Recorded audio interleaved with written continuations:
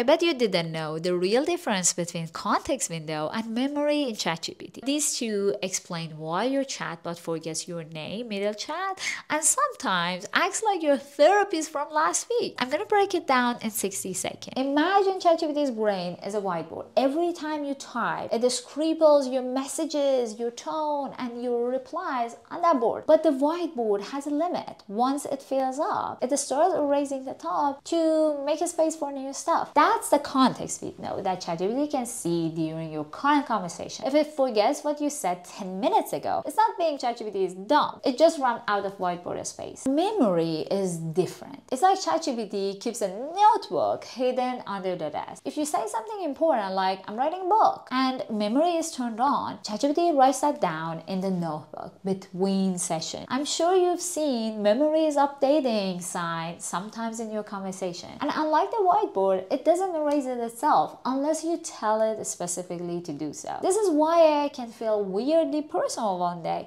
and totally clueless the next day. In a nutshell, context window is short-term attention and memory is long-term awareness. And most people don't even know which one they're using right now. Save this video for when your AI forgets your name like a goldfish or remembers your secrets like a diary.